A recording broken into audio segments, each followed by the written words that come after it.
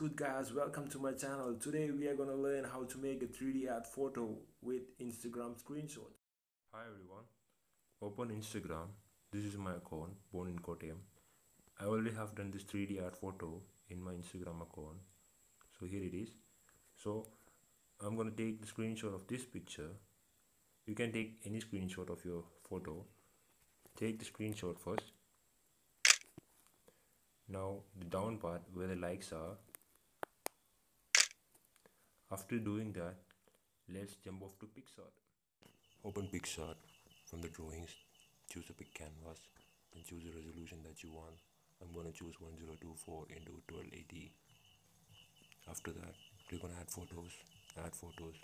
First I'm going to select the first screenshot. So select the top part again, like this. Click on the tick button. Keep it in on the top. Slide down a little bit. Keep it in the correct ratio. After that, click on the layers. Add an empty layer. Add photo again.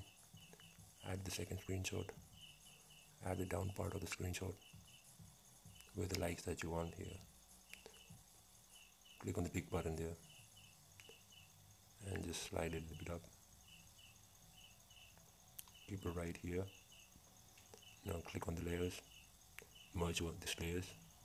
Now add an empty layer. Add the photo. This is the model that I'm going to choose.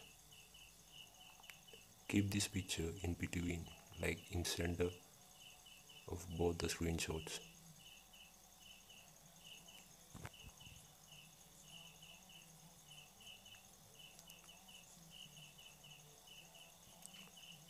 This will be better.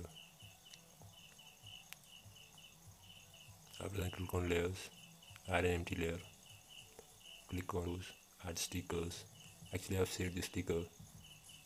You can also download it from the sticker store from PicsArt, or if you can't find it there, the download links are given below. If you do like my video, like and subscribe.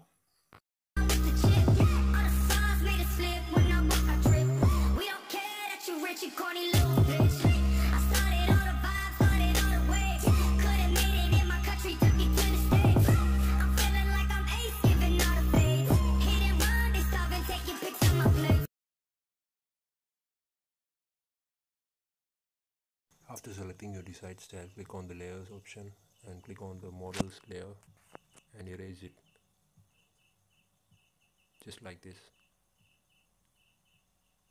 If you don't click on the models layer, the other layer will erase automatically. You can take your time for erasing the background of the picture,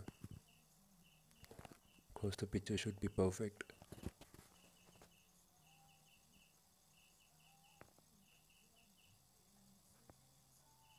You can search for the ripped paper roll in the Google and you can find it there also. If you don't find it there also, you can check the download link.